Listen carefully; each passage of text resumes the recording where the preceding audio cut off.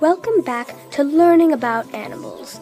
Today, we are going to be learning about the faceless fish.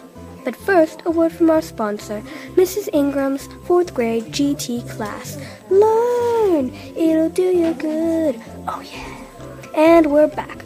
The faceless fish is very small, so it can squeeze through tight spaces when running away from very fast predators.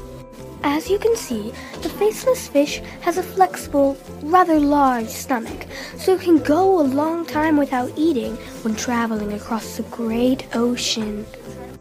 The faceless fish has a big mouth, excuse my language, so it can swallow a lot of food at once to fill up that rather large stomach. The faceless fish has some behavioral adaptations as well as physical adaptations. The faceless fish squeezes itself into rock crevices, and you probably know this, but it's to hide from those predators that were chasing it earlier.